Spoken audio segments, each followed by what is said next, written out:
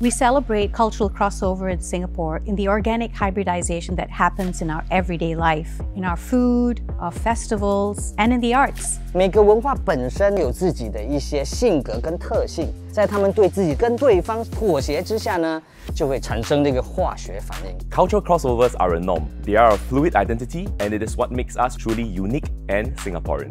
Cultural crossover for me is like connecting people. How am I going to connect an old art form with young talented musicians, putting them together? When we take old school visual art and we mix that with technology and have the art come alive.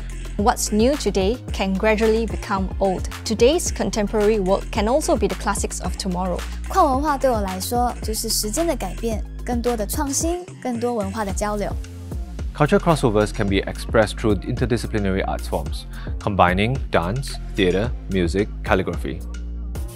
要讲到文化的结合，马上就会想到 curry puff, Cornish pasties, Indian samosa. 如果我们可以保持足够的开放、好奇，它可以代表一种新的可能和新的进化。I think that cultural crossover is a really precious thing and very special to Singapore because of our diversity. Jazz is a crossover music in a sense because it's an amalgamation of classical music, African music, and the different cultures of the world coming together into one music. Cultural crossover involves three parts. Firstly, to recognize the uniqueness of each culture. Secondly, to understand the differences between cultures. And lastly, to celebrate the impact that cultures have on one another.